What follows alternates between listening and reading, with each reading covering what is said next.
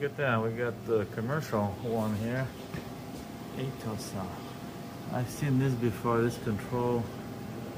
I definitely worked on this one in the past. So they say it's 42. Set at 34, not keeping the temperature. The fan should be spinning. Look at that, condenser fan not spinning. For you guys that have commercial refrigerators, this one's probably pretty expensive. Probably like 3 grand or something. Yeah, this model number. I'm gonna take this apart, check if I get the power to the fan. If I do, need the new fan motor. Okay, spoke too soon. So the fan is, I guess, spinning. If you press the door button, the light goes out. The fan is working. Okay, what else can we check? Let's go back. Oh, compressor right there, little guy. There's a condenser fan that's spinning. The condenser, one of these fans not working, that's not gonna move properly. Compressor running probably all the time. There's a valve there. You can check the pressure in this guy. High pressure line. It's the thicker one, the skinnier one. I believe it's this guy.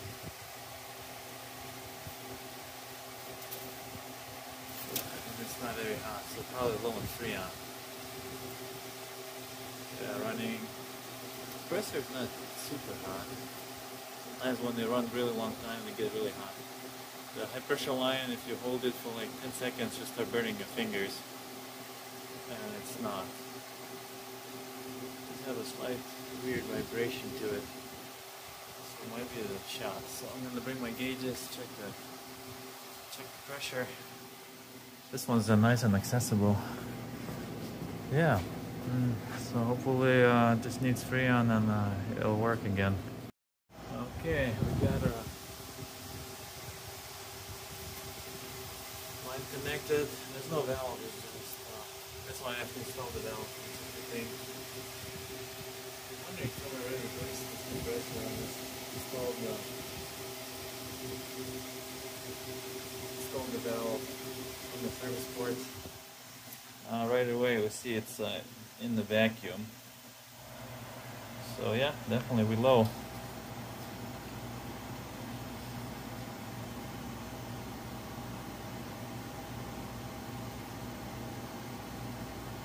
And it's dropping.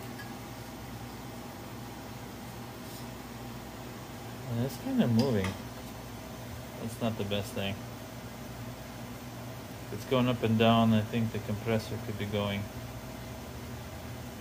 Sometimes the Freon settles in the line when you hook it up first time. If you want to charge it, it would be a good thing to flip the tank upside down so it's charged liquid. I think we should try charging it, definitely.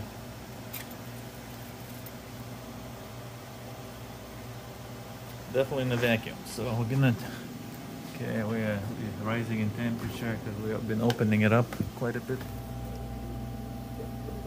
Let's see, what is it blowing? 53. Yeah, not looking good. Okay.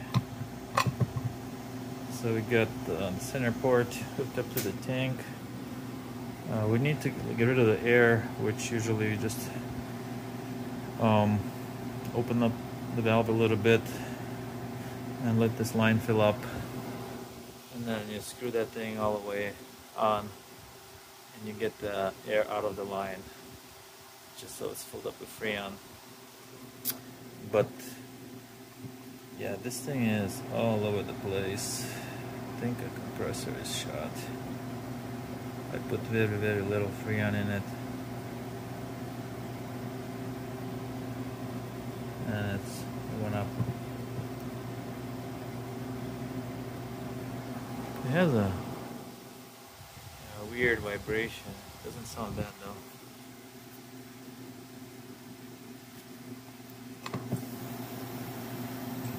Just putting a little bit at a time. Let the Freon settle. I'm gonna keep watching, but yeah, if you have it in vacuum, 10-20 pounds, you know, it's too low. How do you know what kind of Freon that is?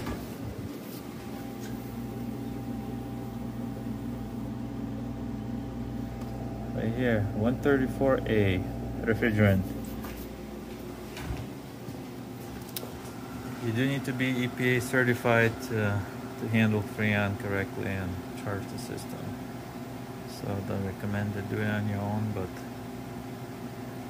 it can be done. As long as you're not letting a refrigerant into the atmosphere. That's the main concern. Recovering refrigerant, replacing compressors, it's a lot more involved than just adding a little bit of Freon to the system. So yeah, when I came, it was -20 in the vacuum. Now it's 5, which is supposed to be between 3 and 5 pounds. We know the Renault compressor is running good. So I didn't get a chance to finish filming the whole process, but after running the refrigerator another 20 minutes, the pressure stayed the same, and the temperature started dropping, and so far I haven't got a call back, so assume it's fixed. But yeah, with the Freon refills, it could be tricky sometimes, since you if you haven't done enough of those, you might be wondering if it's filling or not filling. You can see the pressure drop and go up and down, so sometimes it's good just to have the gauges hooked up, let it settle down and keep running, and then see if it stays the same. And of course, when the compressor shuts off, then the pressure starts rising up because it's not pumping Freon. So, but yeah, some of these Freon refills can last for a while, but sometimes you fill it up and a month or two later you need to fill it up again and again, and especially if you come to a job and you see already the valve is on the compressor, that means it's been filled up in the past, so most likely it's not a permanent fix. So and if it's been running a long time without the Freon, there's a chance that the compressor seal is going out, and compressor itself is bad. So if you're running the compressor and you have negative vacuum, and all of a sudden it jumps to like 10-20 pounds, the seal just gave out and the compressor is spinning free and it's not pumping Freon. In that case, it's bad compressor for sure. So I've seen that once in a while, but I get a lot of success with especially older fridges where they don't have any valves on at all, and just slowly building up a block of ice in the corner on the evaporator. Then you know that there's not enough Freon to freeze the whole evaporator, and then and a defrost cycle doesn't start, so that block keeps growing, and over time it starts bulging even on the outside of the panel. Those are the best Freon repair jobs. Definitely that it's gonna be very slow leak over time, and when you put a valve on, it's probably gonna keep the Freon pressure for a while. So, well, I hope that video is helpful. I'll try to take some more, and yeah, good luck with your repairs, guys.